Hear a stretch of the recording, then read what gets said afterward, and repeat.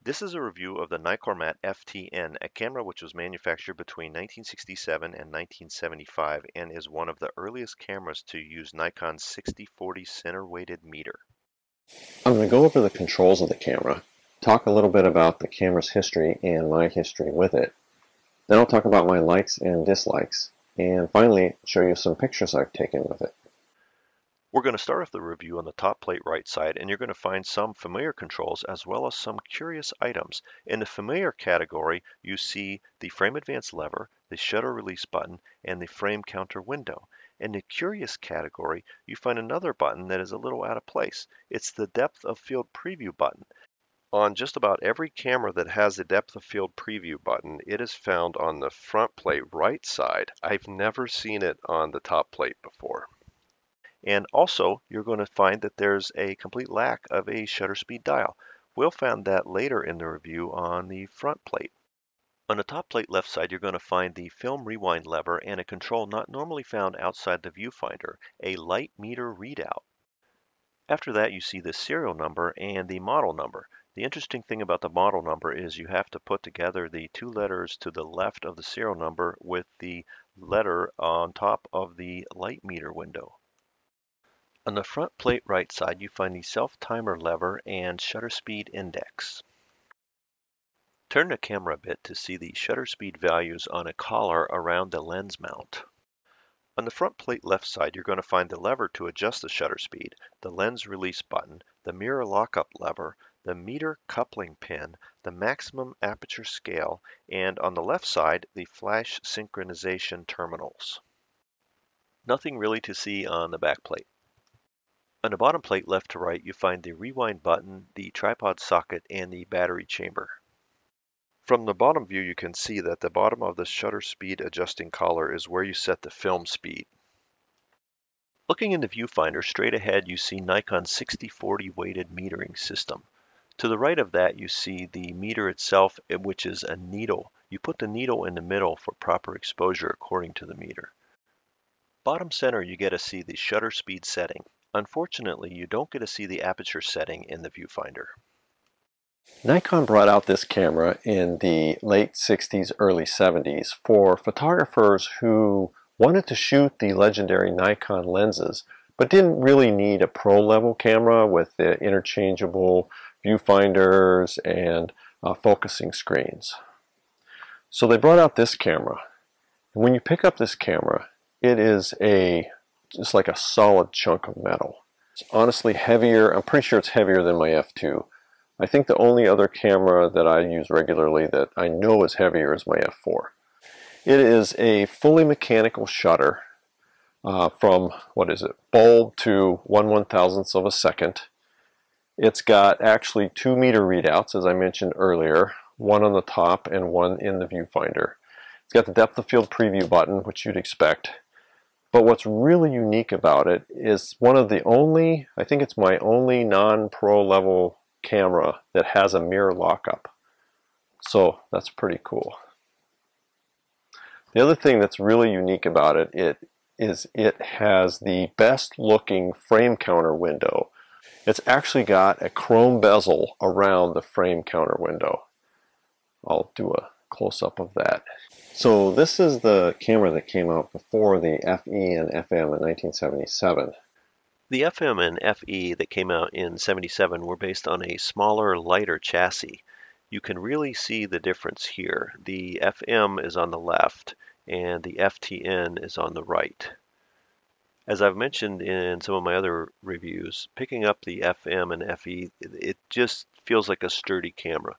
Then when you pick up the FTN, it's like you're picking up a solid chunk of metal. That's the difference.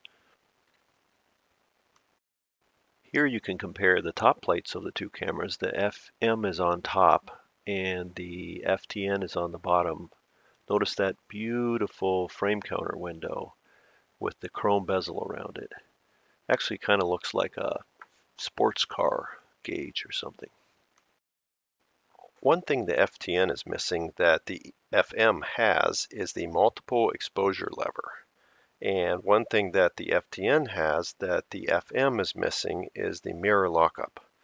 To be honest, I rarely use either one.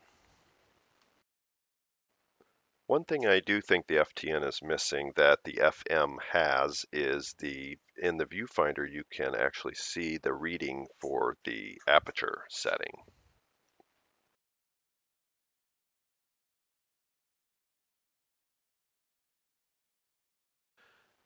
You turn the meter on by pulling the frame advance lever out until you see the red dot.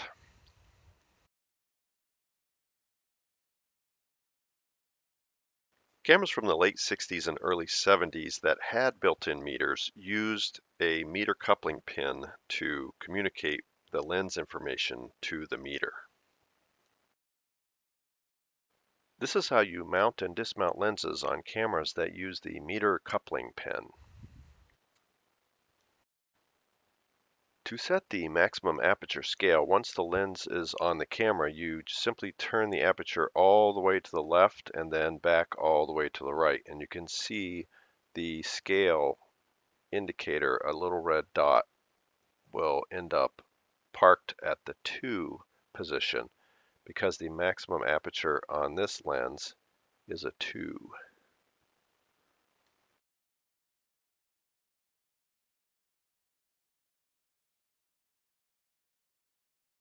To set the film speed, you slide this metal pointer to the desired film speed using your fingernail.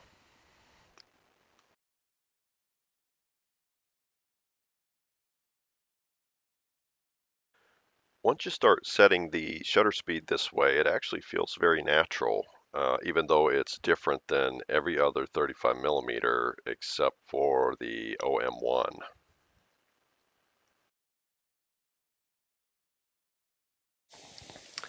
Having the shutter speed on the collar around the lens is actually very intuitive once you start using it this way.